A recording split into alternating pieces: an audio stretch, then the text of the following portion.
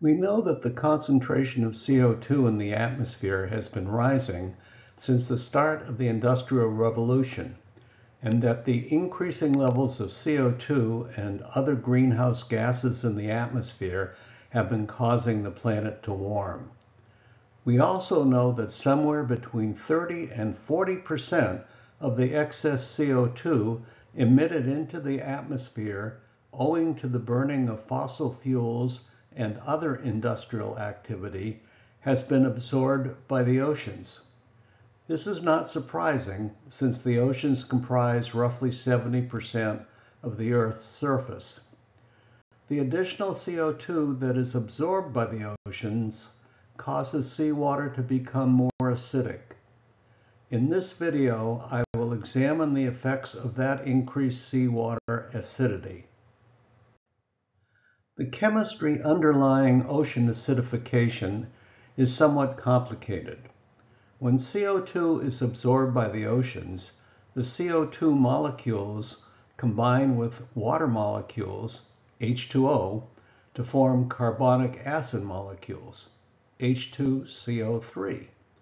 However, the carbonic acid molecules are not stable, and they quickly dissociate to form first a negatively charged bicarbonate ion, HCO3-, and a positively charged hydrogen ion, H+, as shown in the top equation. The bicarbonate ion can then dissociate to form a carbonate ion, CO3-, and two positively charged hydrogen ions. Notice that the arrows in the first equation go in both directions. This is because the reactions can go either way depending on local physical conditions, including temperature and ocean currents, as well as the local chemistry of the seawater, which contains a host of different compounds and ions. Seawater generally is slightly alkaline, with a higher concentration of hydroxide ions, OH-, than hydrogen ions, H+. But as the seawater becomes more acidic, the increased concentration of H+ ions tends to drive the reaction shown in the first equation to the left, creating more bicarbonate ions, that is HCO3-. Under equilibrium conditions, the concentration of carbonate ions and bicarbonate ions would remain steady.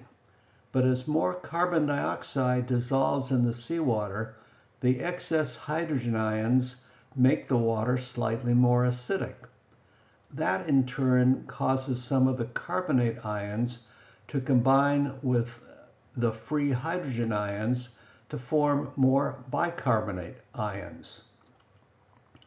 Seawater contains calcium ions, and as shown in the second equation, the calcium ions combine with carbonate ions to form calcium carbonate.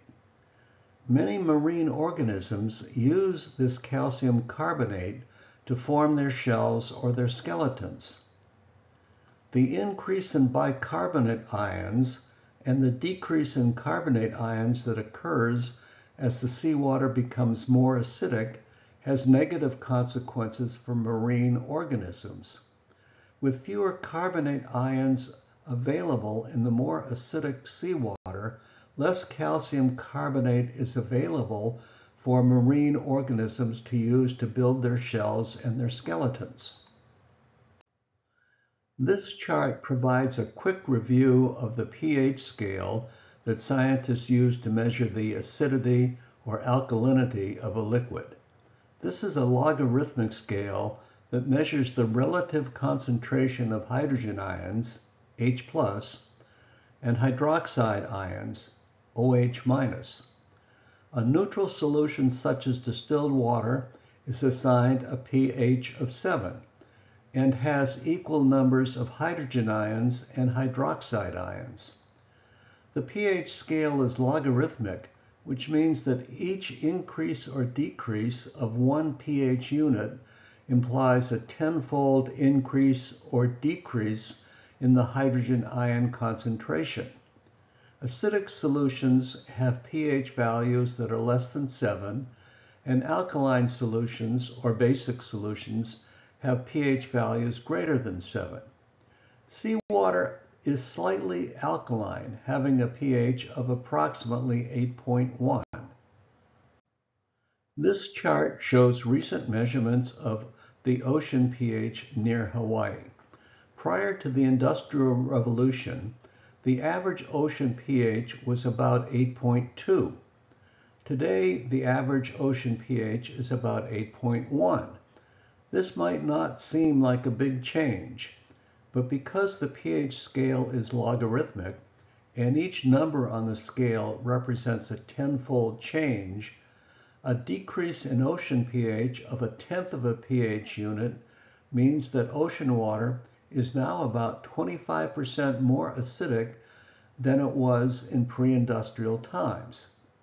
This change in ocean acidity has been remarkably rapid, approximately 10 times faster than all the other pH changing events in the previous 55 million years. The impact of the current episode of ocean acidification on marine life is an area of active research, and there's still much that is unknown. It may well be the case that many species of marine life will be able to adapt to the increasing acidity of the oceans, while others will be much more severely affected. This table provides some estimates of the major responses of different types of marine life to ocean acidification based on the current state of scientific knowledge. The table may be a bit difficult to read, so I'll go through it with you. First, fleshy algae and diatoms will benefit modestly from acidification. Fleshy algae growth is expected to increase by roughly 20%, and the growth of diatoms by a bit less. On the other hand, calcifying algae are expected to decrease in abundance by as much as 80%.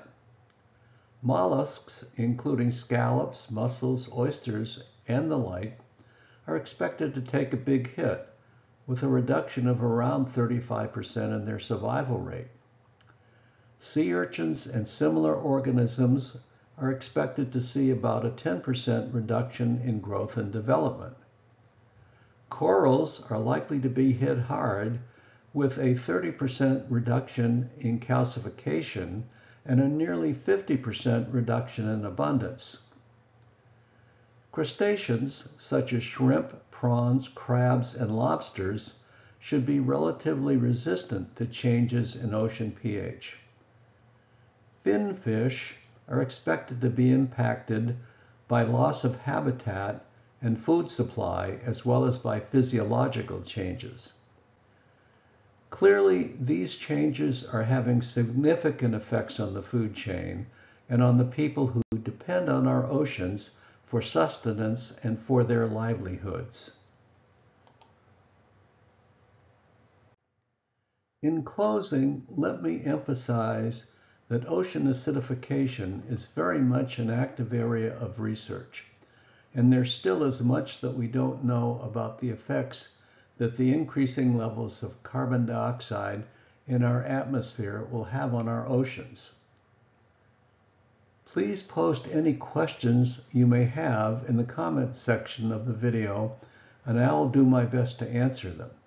Your questions and comments help to increase the audience for my videos, so they are very much appreciated. I invite you to watch some of my other climate-related videos, and if you haven't already subscribed to my channel, I would greatly appreciate it if you would hit that subscribe button. Thanks again for watching.